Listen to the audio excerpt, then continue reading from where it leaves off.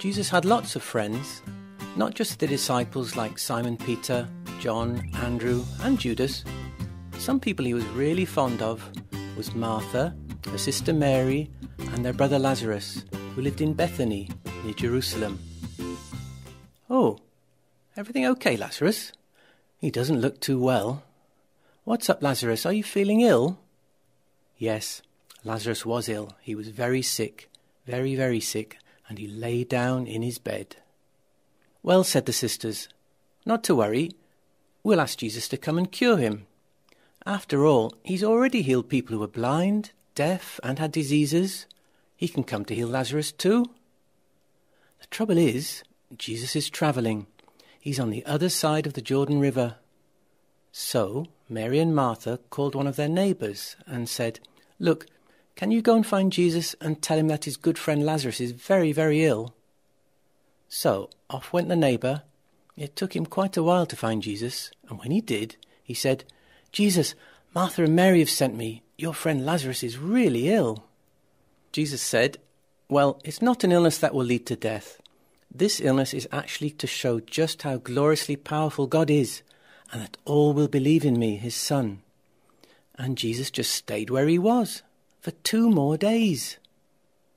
And after those 2 days, Jesus said to his disciples, "Right, now we're going to go and wake up Lazarus."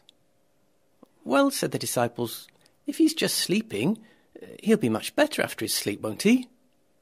"No, you don't understand me. Lazarus is dead." "So, let's go." When they got to Bethany, they found lots of people had come to comfort Mary and Martha. Lazarus had been dead for 4 days by now.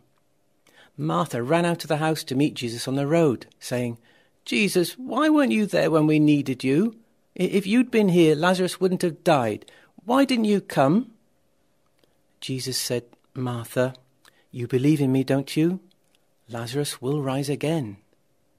"Well, yes, I know at the end of time we'll all be resurrected, but it's now that Lazarus is dead," she sobbed. "Listen," said Jesus, "I am the resurrection and the life. Do you believe me?"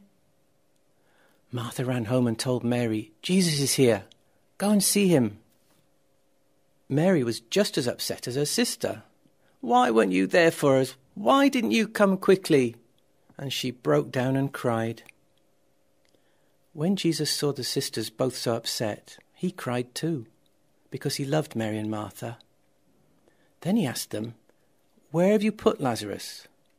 "Well, we put him in a cave down in the cemetery, and we blocked the entrance with a great big stone." So Jesus led them and the crowd down to the cave entrance, and there he looked up to the sky and he called out, "God, my Father, I know that you always hear me when I call, but I say this so that everyone here will believe in you and believe that you sent me." Then he turned to face the cave entrance and he called out in his loudest voice, "Lazarus, come out."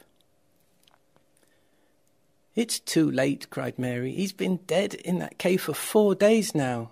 Imagine the smell." "Lazarus, come out," Jesus shouted again. Some of the people pushed the rock aside, and then, staggering out of the cave, came a shape, all bandages and sheets wrapped around it, walking into the sunlight. It was Lazarus, alive. "Help him get out of those bandages, everyone," said Jesus. What a party started then. Mary and Martha hugged Lazarus. Everyone cheered and clapped Jesus. It was laughing and crying all at the same time.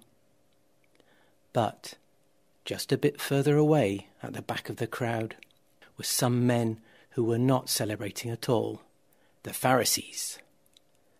They hurried quietly away to have a meeting about what had happened. "Did you see what he did? Bringing Lazarus back to life like that after he'd been dead for 4 days? Everyone's going to believe in him. What's going to happen to us? Our importance and power over the people. That they'll be calling him the King of Israel next. That the Romans will turn against us. No, this is just too much." And it was at that moment that they started to plan how they could kill Jesus.